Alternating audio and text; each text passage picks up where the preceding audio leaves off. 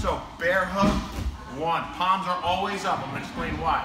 The original defense is open up this door, step behind, grab, using my base to take the person over.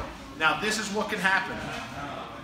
One, as I come here, the reason why I have the palms up in case he goes to my neck for that abduction, I'm already hanging, my leg goes right behind, and I start to walk.